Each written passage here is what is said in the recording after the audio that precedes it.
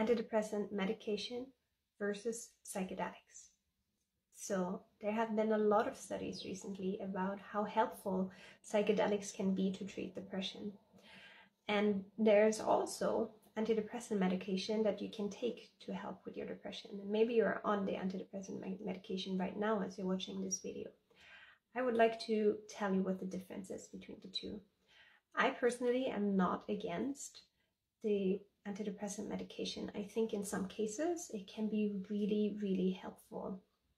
But one thing to understand is that it suppresses your emotions. So it does not only suppress your negative emotions, it also suppresses your positive emotions. So after a while, you become really numb. And I believe that antidepressant medication is really great for a short term while you're doing psychotherapy to heal the wounds that are causing the depression. But if it becomes long term, and you become dependent on it and just emotionally numb. While the psychedelic experience can really help you to go to the root cause of what's causing the depression.